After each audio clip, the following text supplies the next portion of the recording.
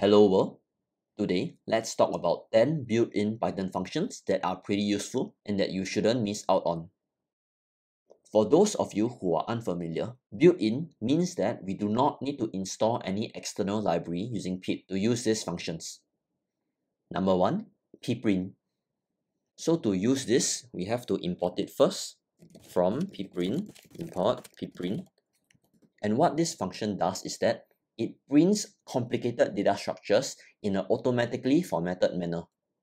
For example, let's say I have this dictionary over here, and if I just print it normally, I'm going to get this output. So here, everything is on one line. However, if I choose to use the pprint function, I'm going to get this output instead.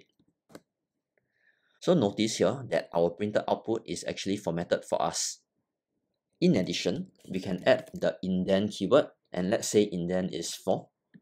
And if we run this, we will get this. So notice here that we have an indent of 4 spaces. Number 2, the zip function. So essentially, the zip function allows us to iterate through 2 or more things at once. So let's say we have 2 lists. L1 is equals to apple orange pear, and L2 is equals to 4, 5, 6. And let's say we want to iterate through both lists at the same time.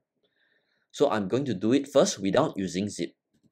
So I'll probably do something like this: for I in range length L1, and here fruit is equals to L1I, and price is equals to L2I. And here I print both fruit and price. And if I run this, I will get this output: apple 4, orange 5, and pear 6. So next, I'm going to use the zip function to simplify this. So I'm going to comment this out first. So for fruit, price in zip L1 and L2, I'm going to print fruit and price. So if I run this again, I will get the same output. So notice that our zip keyword here will actually iterate through both of these lists at the same time. Also, note that we can iterate through 3 or more things at the same time also. So let's say we have another list, L3 is equals to 5, 6, 7. And let's say L4 is equals to A, B, C. So let's say we want to iterate through all 4 at the same time, and we can do that using zip too. Let's say X and letter. So X and letter. And if we run this, we will get this output. So one thing to note about zip is that it will stop when one of the lists reaches its limit. So let's say we only have apple and orange here. And if we run this, it will stop at apple and orange only. Number 3, enumerate. So when we use enumerate to iterate through a list, it will allow us to generate both the index and the element at the same time. So let's say I have a fruits list and it contains apple, orange, pear. And let's say for some reason, I need both the index and the element at the same time. So I'm going to do this first without enumerate. So I'll do it like that: for I in range length fruits. Fruit is equals to fruits I. So I index the fruits list, and then I print both I and fruit at the same time. So if I run this, I will get this output: 0 apple, 1 orange, and 2 pear. So next, I'm going to do this using enumerate, and I'm going to comment this out. So for I, fruit in enumerate fruits, print I, fruit. And if I run this, I'm going to get the same output. So notice here that the enumerate function will allow us to not have to deal with the range, length, and the indexing over here. Number 4, the. So the function, which is essentially short for a directory, will return a list of attributes of an object. So we can use it to inspect what methods or attributes an object has. So let's say we have a string, so apple, and let's say we want to check what methods a string has. So we can do this: print the X. And if I run this, we'll get a whole bunch of stuff. So all of these are either methods or attributes of a string object. So now let's say I change x to a list instead. So 1, 2, 3. And if I run this once again, I'll get the attributes and methods of a list. So this the method can be pretty useful if we want to quickly check what methods and attributes a certain object has. And this is especially useful if the original documentation sucks. Number 5, time.sleep. So this time.sleep function essentially makes our Python program go to sleep and do nothing for a set amount of time. So I'm going to use it like that, from time import sleep. So here, let's just print apple. And after printing apple, we sleep for 3 seconds. And after sleeping, we print orange. And let's see what happens. So here we print apple. And now we are sleeping for 3 seconds. And finally, orange is printed. So I find the sleep function the most useful when I'm doing web scraping stuff. Usually I need to make my program idle for a bit to avoid the server detecting me as a bot. Or perhaps I need to wait for certain JavaScript stuff to load in my web scraping script.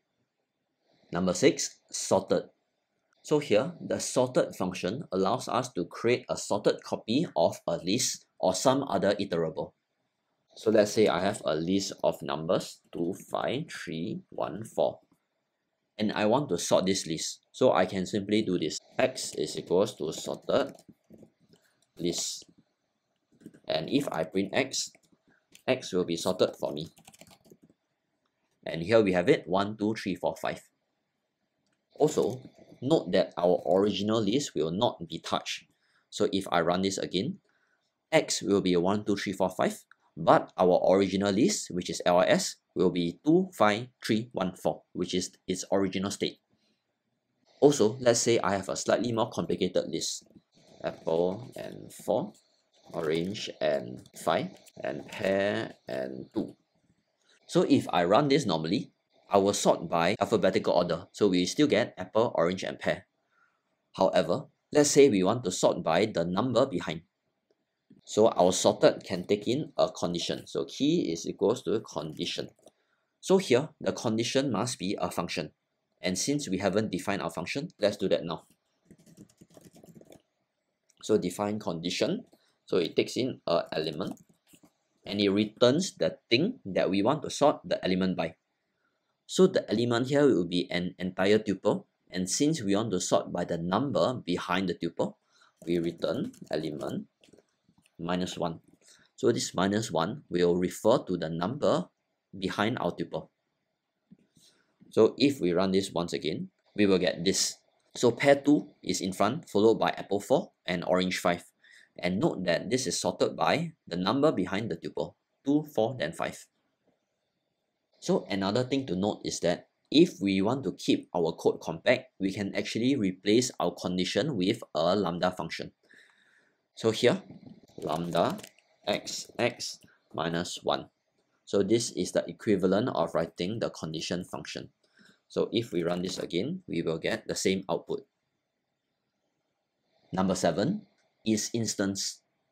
So this function allows us to check if an object is an instance of a certain type. So note that this doesn't just allow us to check an object's type. So to illustrate this better, let's define a bunch of classes. So here, I have an animal class, and the animal class has a child class called dog, and the dog class has a child class called German Shepherd. So here, I'm going to create a German Shepherd, and I'm going to print isinstance Rocky a dog. So I'm asking, is Rocky a dog? So here, Rocky is a German Shepherd.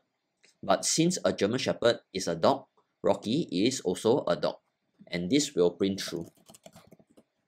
So let's say, is Rocky an animal? So here, a German Shepherd is a dog, and a dog is an animal. So therefore, a German Shepherd is an animal. And this will also print true. And here, if I replace animal with object, this will print true too. So in Python, if we have a class that does not inherit from anything, by default, it will inherit from object. So an animal is an object. So this will also print true. However, note that if I initialize Rocky as a dog and I check whether it is a German Shepherd, this will print false because Rocky is a dog, but it is not necessarily a German Shepherd unless of course we define it to be so. Number 8, os.listdir. So this function allows us to list all of the file names within a certain folder. So let's say we have a folder named test. So let's create test and let's create a bunch of files inside a.txt and b.txt. So here we can import os and we can use the listdir function to check what is inside our test folder. So x is equals to os.listdir and we put test and let's print x and let's see what happens. And here we have b.txt and a.txt. So essentially, this listdir function will list all of the files that are inside this test folder. So similarly, instead of using test, if we just pass in nothing, we will list everything that is inside this current directory, which is essentially Jupyter, test, a.py, and b.py. And here we have it, we have test, a.py, b.py, and Jupyter. Number 9, OSWalk. So this is an upgraded version of os.listdir, but it is harder to use. So going back to our previous example, what if we have a funny multi-nested dictionary? So let's create a bunch of stuff inside test. So test2, and inside test2 there is test3, and inside test2 there is c.txt, and inside test3 there is d.txt. So here, if we simply use os.listdir, we will only get test2, a.txt, and b.txt. So let's try.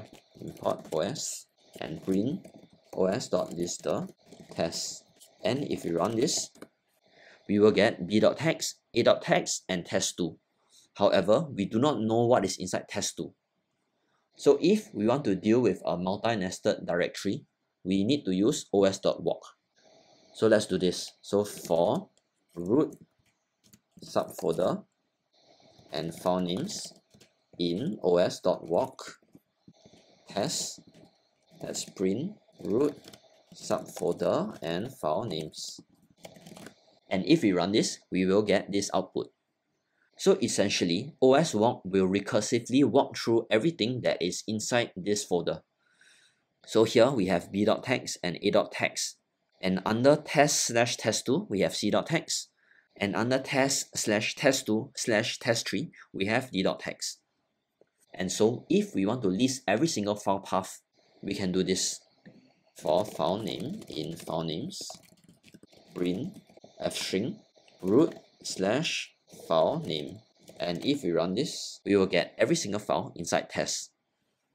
So essentially, if we have a multi-nested directory, I usually use OSWalk to check for the stuff inside. Number 10, random.randrange. So here, random.randrange allows us to generate a random integer. So from random, import randrange.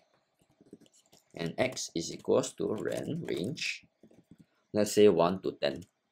So here, I put 1 to 11 because 11 is actually excluded. So this will generate a random number from 1 to 10. And if we run this, we will simply get a random number. And if we run it again, we will probably get a different number. 3, 1, 2, 1, 1, 5, and so on. Also, note that there are other useful functions from the random library which is built in. So we do not need to install anything else. So let's say random. So I'm going to remove randrange and I'm going to put random. So random will simply return a random float between 0 and 1. So 0.935, 0.525, 0.420, and so on. And if I use choice instead, so I'm going to get this choice and I'm going to take in an iterable. So let's say I have a list. So first let's define a list. List equals to apple, orange, pear. So choice will select a random choice between apple, orange, and pear. So if I run this, we'll get apple first, pear, apple, apple, pear, orange, and so on. Another useful function would be sample. So let's say I have more fruits, pineapple, durian, and here I'm going to use sample. So let's say sample of 3. So the sample function will allow us to select a random sample of an iterable. So here I'm going to select a random sample of size 3. So if I run this, I'm going to get pear, orange, and pineapple. And if I run it again, I'm going to get another random sample, orange, durian, and pineapple. Okay, and if I run again, I'm going to get pear, apple, and durian, and so on. So thanks for watching, and hopefully you have learned at least one new thing about Python today.